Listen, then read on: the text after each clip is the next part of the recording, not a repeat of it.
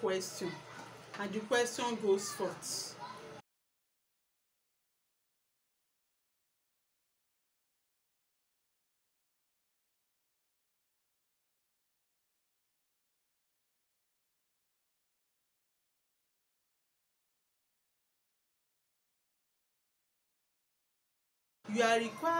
You are given the following record from the books of a day to prepare the appropriate subsidiary books of accounts.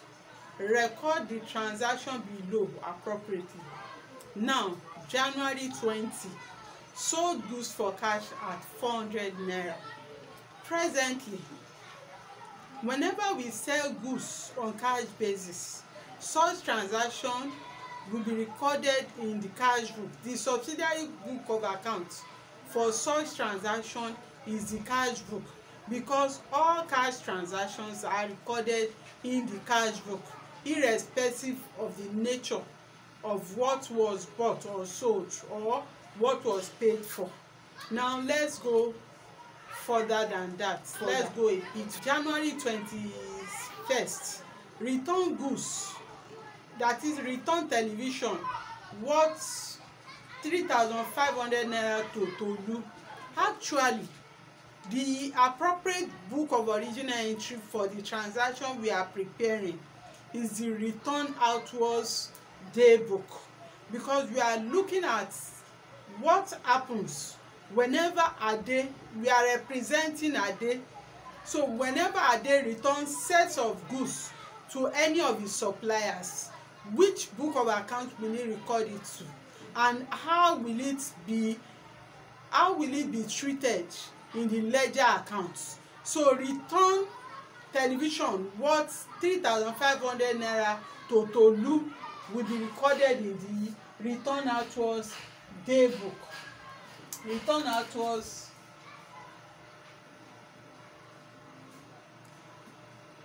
day book, otherwise known as purchase return day book. So how are we going to represent return goods, return television worth 3,500 naira to Tolu? The first thing we are writing is the date the transaction took place. So we are writing 21st of January. And who did Ade return the goods to? Tolu. And what did he return to him? Television sets at 3,500 naira as a whole, not each. So in the column for amount, we are writing 3,500, as well as the total column. We are writing 3,500. But in order to separate Tolu's transaction from other creditors' transaction, we rule a line, a demarcating line under Tolu's transaction. Then let's go further. Bought motor van for cash at 1,000 naira. Like I said earlier on, whenever there is an exchange of cash, such transaction will go the appropriate subsidiary book of account for such transaction is the cash book. So it will not be recorded in the return outwards day book. Now the next transaction took place on the 23rd of January. We return. Who are we representing? We are representing Ade. Whenever you are in an examination hall and you see you are representing the person in whose book of accounts you are preparing the transaction. So we return 4 rulers, meaning Ade return 4 rulers at 500 naira each to Dapo. So for that transaction, you write 23/1, then write 4 rulers. Now the first thing that is recorded in the particular column for this particular question is the name of the creditor to whom goods were returned. So we have Dapo, since the rulers were returned to him. And what were the things returned to him? 4 rulers at 500 naira each, which sums up to 2,000 naira. Please always maintain a proper place value. So now you draw a line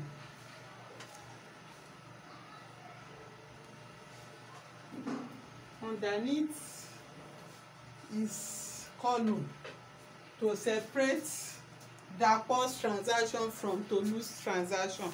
So now the next transaction took place on the 24th of January. Bought recycled bin at 5,000 naira cash for office.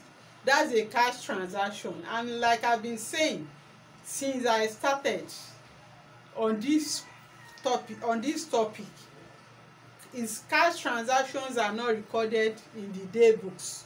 The next one, January 24, return cash of 400 naira to Dele. That's equally a cash transaction because it was cash that was returned to Dele and not goods. Now, new nylon bought at 3,000 naira were returned to Yemi due to defects. That's a return outwards transaction.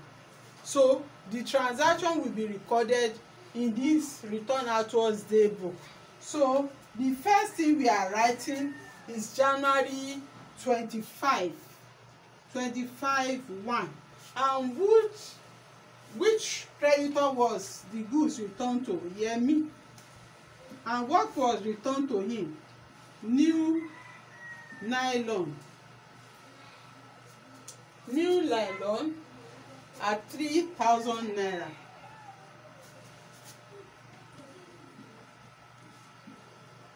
And just as we've been doing in the first two transactions recorded, we are going to write 3,000 naira in the amounts column as well as the total column, and then separate it. Then we create an addition. This addition, we are about to add up the total columns, so that's why we extend the line under the total column. So here at the end of the month, 31/1,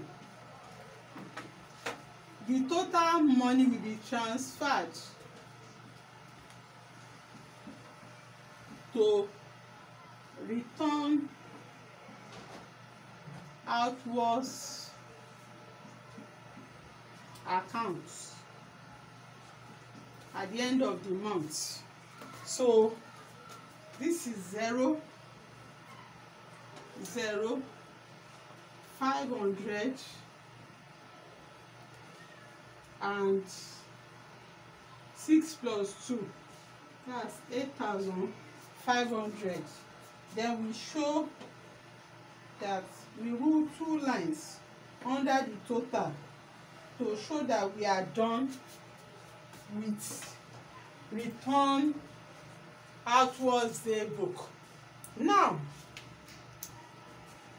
we are going to post the transaction into the ledger. We are going to post it into the ledger accounts.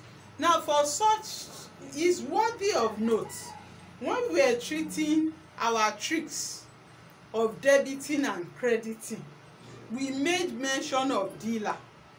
We said dealer, whenever asset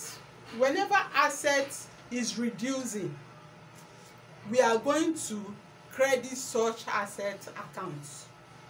when we return set of stock of goods to the creditor, the value of our assets,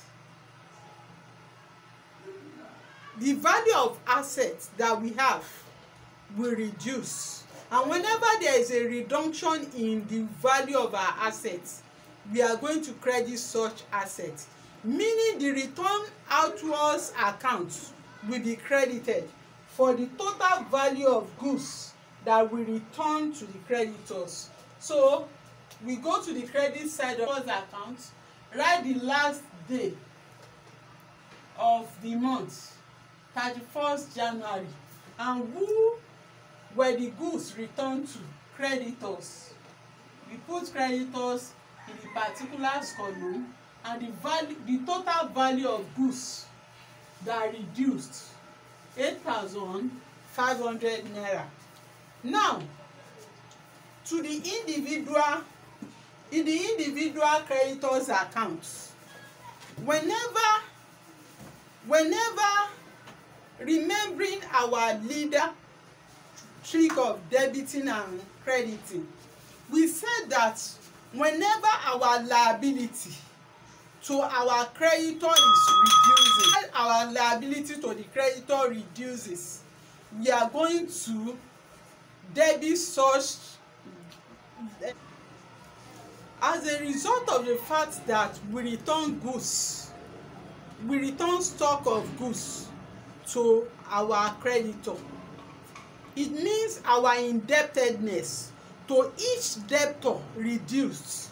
And in line with our dealer trick of debiting and crediting, we said when there is reduction in liability to creditors, or when there is reduction in the firm's liability to outsiders, such a transaction will lead to having a debit entry. So in this case, the liability to each creditor's account reduced as a result of the goods returned to them. So their accounts, in essence, will be debited. So in the case of Tolu, we come to the debit side of his account. We are going to write the date. Ade returned goods to him 21st of January, and the liability of the organization to Tolu reduced as a result of the goods returned to him, returned out to us, and the value of the goods was 3,500 naira. The same thing goes to Dapo. So the day was 23rd of January. The same thing returned out to us, led to the redemption in Ade's liability to Dapo. So the value of the goods returned to him was 2,000 naira.